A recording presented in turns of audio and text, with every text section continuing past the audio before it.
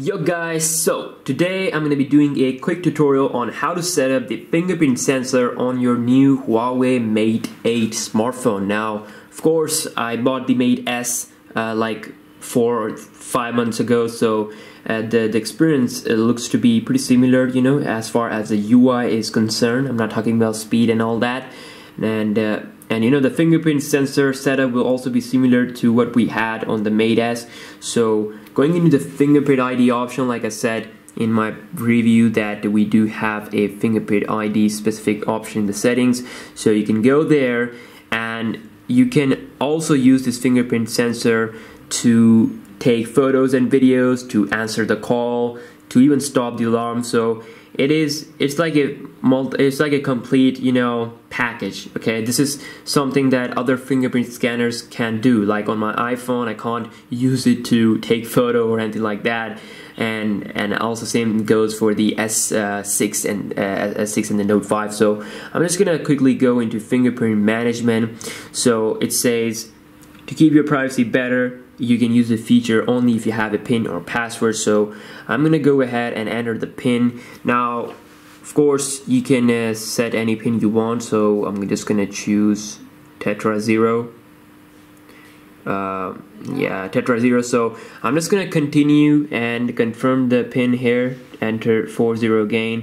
So you can see that there no fingerprint sensor enroll. And now I'm gonna click on enroll. It says place your finger on the sensor. So you have to place the finger on the sensor like this, and then this red thing will fill up, and there you go, it says successfully enrolled. So now I'm gonna press OK, and if I lock my phone and if I place my finger like this, it unlocks the phone, and I can also use it to take photos and videos like I said. So I'm just gonna switch on these options also, answer call and stop alarm.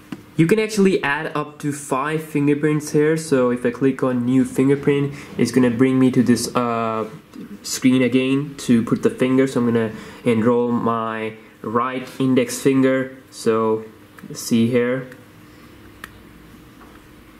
and we are done, and just gonna click OK. And you can also rename it like you know, whatever you want to. So I mean, if anything happens to this finger, like if accident happen and your finger cuts off or anything like that, then you can use this finger also. So you have option to enroll up to 5 fingers. And like I said, you can also take photos. You can take photos using this fingerprint sensor. So all you need to do is you need to put your finger and then you need to hold it down. So I'm gonna take a picture of this thing here, and as you can see, it's not gonna work like just tap. You have to touch and hold. So that is pretty nice